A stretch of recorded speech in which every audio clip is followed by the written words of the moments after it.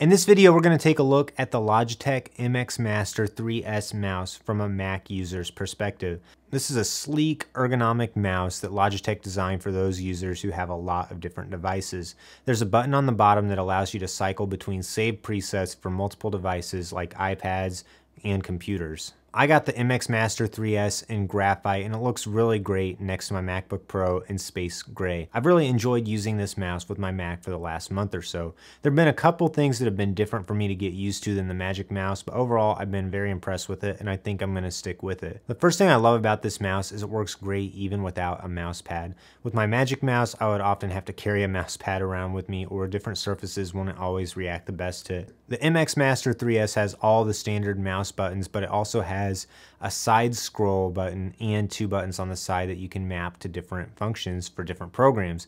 You do this using the Logi Options Plus app.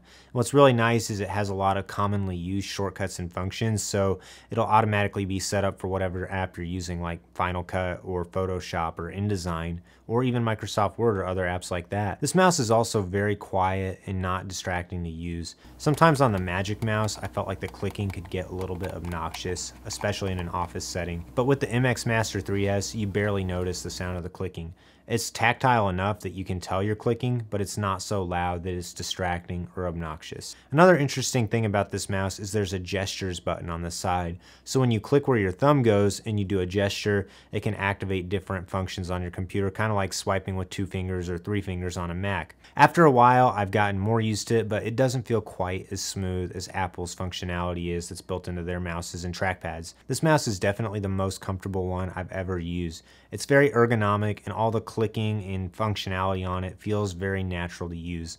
I've gotten used to the side scroll on it, and it's been really cool to have that to swipe through my timeline while I'm editing videos on Final Cut Pro. I also really like that they give you a button below the scroll wheel that can toggle between a smooth or a clicky scroll on your main scroll. You can also map any of these buttons to do pretty much anything with the Logi Options Plus app. I'm still not the best at coming up with lots of ideas of what to use it for, but I've really appreciated some of the advanced functionality in my different editing programs. The mouse is really easy to set up. When you're ready to pair it with your computer, just turn it on and then hold down the multi-device button on the bottom, and that will activate Bluetooth pairing mode. If you want to assign a device to a different slot on the mouse, just press the button until you get to 1, 2, or 3, whichever one you want, and then you hold the button down and it'll allow you to pair for that certain slot. This is really useful because you can change from using it with your computer to an iPad seamlessly just by picking it up and pressing the button on the back until you get to the desired slot. This mouse works really well on the iPad too. I've never used a mouse with the iPad before this one because pairing it was too much of an annoyance with the Apple Magic Mouse, but now I love to use this mouse with my iPad Pro. Probably the biggest plus with this mouse versus the Magic Mouse is you can actually charge the MX Master 3S while you use it. Who would have thought? They put the charging port on the front of the mouse, so using it with the cord plugged in just feels like using an old school wired mouse.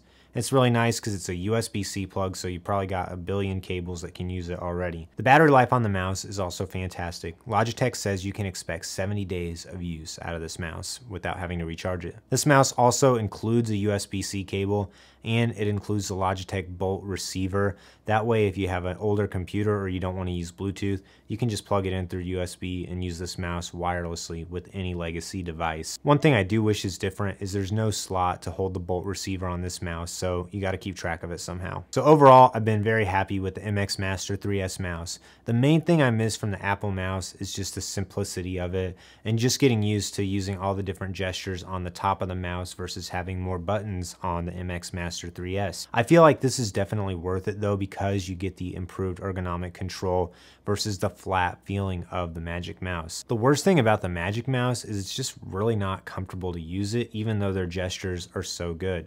But I think Logitech did a great job making a mouse that works great on both PC, Mac, iPad OS, or whatever else you want to pair it with, that just has so many different functions that you can do through their app. The app allows you to change what all the different buttons on the side are mapped to, and it also allows you to change mouse sensitivity and scroll speed. The MX Master 3S is available in both graphite and pale gray, and it retails for $100, which I think is really fair for a mouse of this kind of quality. It definitely has a premium feel to it and a lot of functionality with all the different buttons that are built in. If you're interested in buying this mouse for yourself, I have links to purchase it in the description below. And if you have any questions about this mouse or something that I didn't address in this video, leave a comment down below and I'll do my best to answer it. Also, check out my other videos for my review of the Logitech MX Keys S and MX Keys S Performance combo, and subscribe to my channel so you don't miss any other tech videos I'm going to be putting out.